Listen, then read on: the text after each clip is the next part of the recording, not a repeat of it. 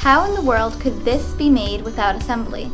At Imperial Machine & Tool, their job is to manufacture the unbelievable. Hi, I'm Chris Jost, President and owner of Imperial Machine & Tool Company. Hi, I'm Christian Jost, and I'm the Vice President of Sales at Imperial Machine & Tool Company.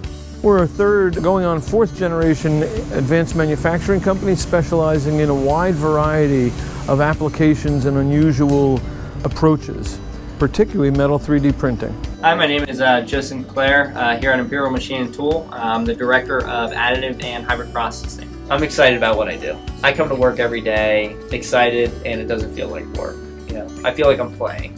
What's advantageous about additive manufacturing, it allows you to embed internal channels inside of objects or geometries inside of objects as you're fabricating them. And on that platform, coater comes across and lays powder, and as that coater comes across, the platform drops.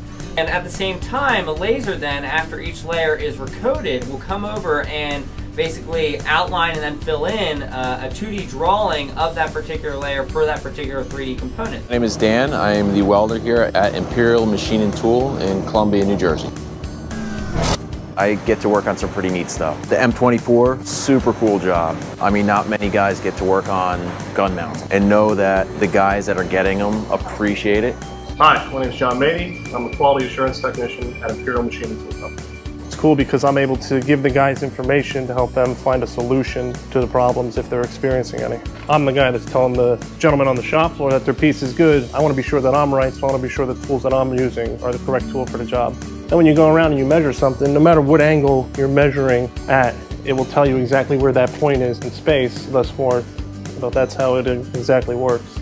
I happen to believe that manufacturing is going through a rebirth, that some of the most important developments in manufacturing still lay in front of us, particularly with 3D printing and the ability to digitize things. So I think that we are at the beginning of a very, very cool phase for manufacturing. This is Imperial Machine & Tool, and today they showed us what's so cool about manufacturing.